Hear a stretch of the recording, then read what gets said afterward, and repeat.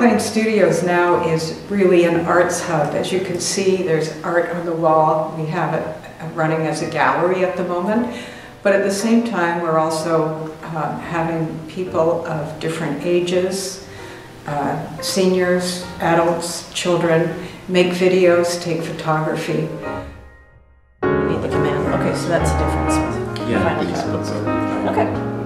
Both Gina and Jordan are our teachers and our mentors. Gina brings her expertise in teaching and organizing classes, and Jordan brings his expertise on the technical side.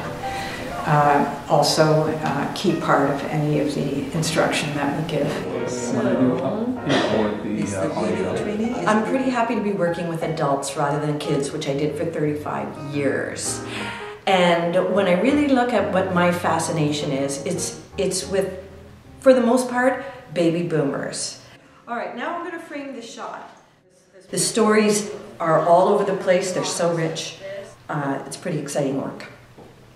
Would you like to edit your project on your laptop? You're doing yours and you're doing it here. I'm not the subject of this documentary.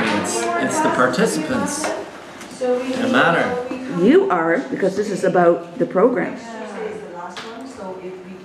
True. So technically, I'm trying to impart some new skills and to reduce some of the phobia of diving into an editing program like Final Cut or iMovie. So I'm also trying to impart some media literacy where you understand what it means as an editor to use a specific picture at a specific moment.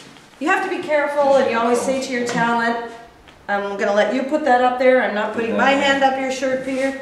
The most interesting part of history are the details of everyday life, how things have changed.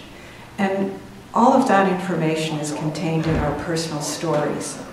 So I thought, well, let's get seniors to tell their stories. Okay. I won't cut if you don't want. But what you do is then make sure you have a pause. Hit it to center?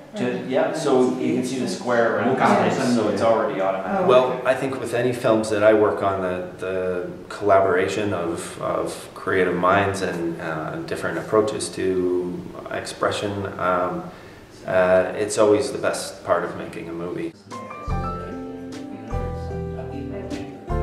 What we've discovered is that just the round table process where we're all speaking together and sharing our stories and trying to think how to tell those stories in a visual and artistic way has been cathartic for people. We never expected that. So there's a few takeaways that are happening, and we're pretty proud.